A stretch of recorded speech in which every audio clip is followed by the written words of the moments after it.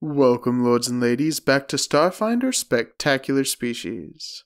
I am your host, the Goat King, and before we get into the video, I want to talk about my plans for this series.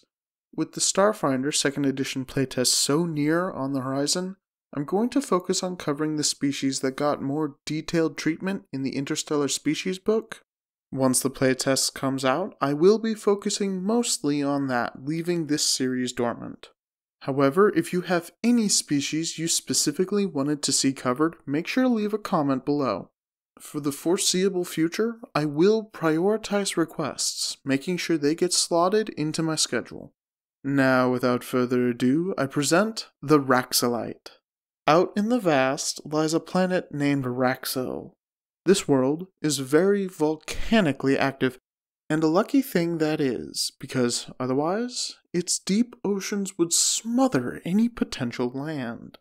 That being said, the vast oceans gave rise to a wide variety of aquatic life that had little reason to move to the relatively minuscule and hostile land. A delicate ecosystem did arise on these islands, however. Plants, fungi, and small pollinator animals have found success in the volcanic soil. When one species of slow-moving plant rose to intelligence, these are the Raxilites, they quickly came to understand how delicate their ecosystem was. Several millennia later, most Raxilites do not live on the surface of their homeworld. Their remaining land settlements are dedicated to scientific research and careful resource harvesting. The largest of these is Everbranch, a tree carefully sculpted and molded to form a skyscraper. That may seem large, and it is impressive in its way, but a single skyscraper is a far cry from a metropolitan city. Now, Raxilites are much smaller than a human, they're tiny creatures, so if that space was dedicated to living space, it could still comfortably fit about 40,000 homes by my reckoning. But a world's population would need much more space than that. Enter the Flying Cities. Designed 1,000 years ago by Egvric Brilliance of Stars, these cities are the homes, industrial centers, and trade hubs of Raxilite society. The largest, Bloom EBS, serves as the contact point between Raxil and all their trade partners across the galaxy. Bloom EBS is the only legal place to dock a spaceship, which must then undergo a thorough decontamination, and its crew, if not native Raxilites, will be subject to polite, if extensive, questioning about their purpose for visiting.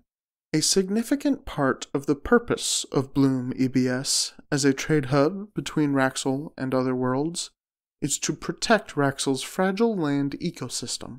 Most, if not all, permanent residents from other worlds are xenowardens. In fact, Raxilite government has a strong working relationship with the xenowardens.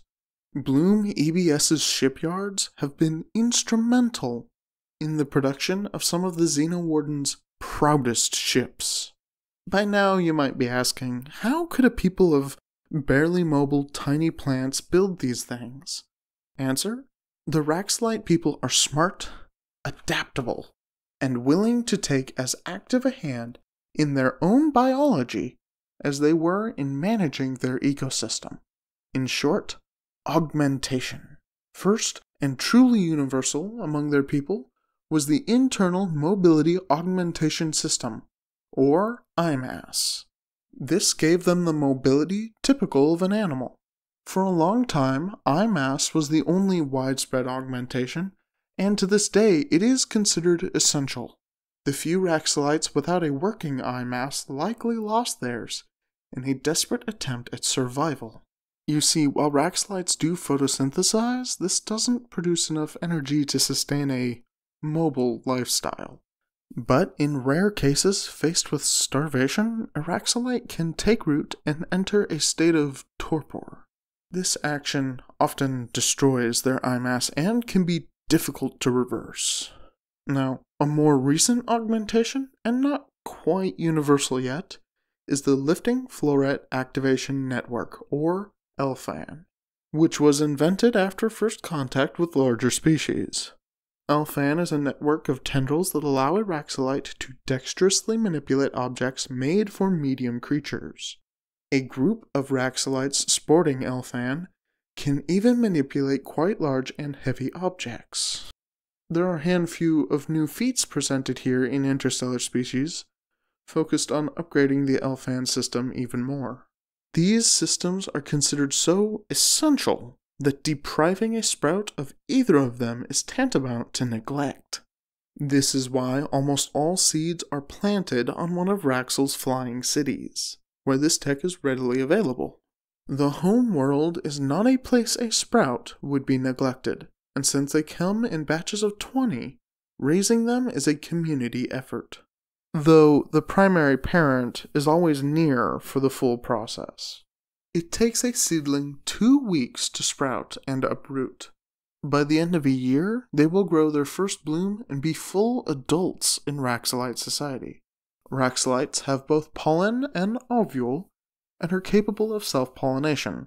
Self-pollination, however, is stigmatized, as other Raxilites are bound to question why the subject of conversation couldn't find a suitable mate.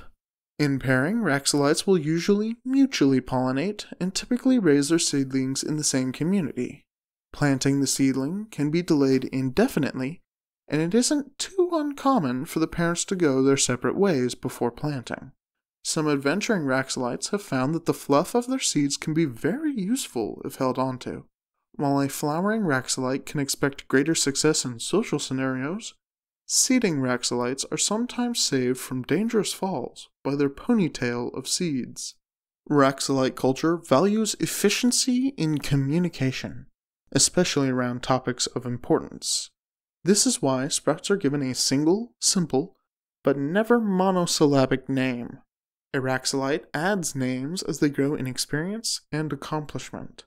Sometimes a Raxilite proves themselves of great honor or value, and their community will give them a monosyllabic name in acknowledgement.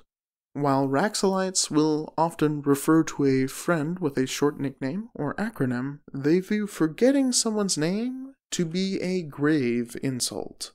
They also add extra syllables to a person's name when trying to be deliberately insulting. In Raxilite society, age is of little import. A young Raxilite who can pull on useful experiences, or more importantly, relevant connections for a particular situation, will be much better respected than an old Raxilite without meaningful connections. You see, social standing in Raxilite society is based on the number and quality of connections you can forge and maintain.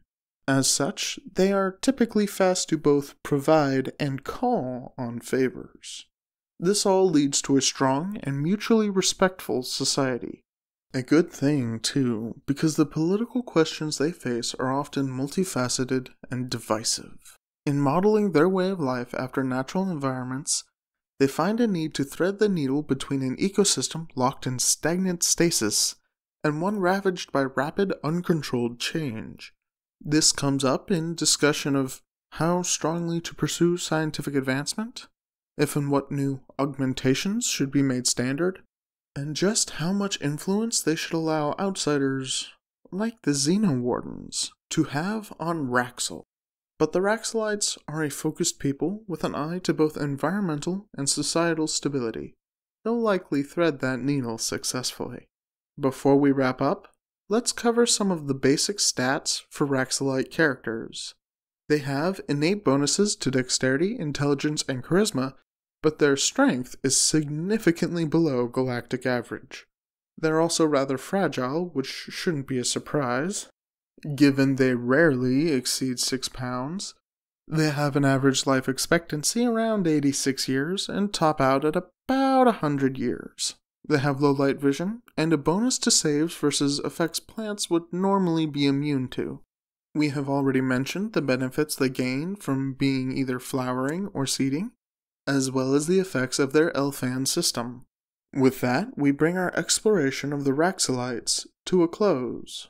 Thank you all for visiting the realm. I have been your humble host, the Goat King, and as always, travel with loyal companions.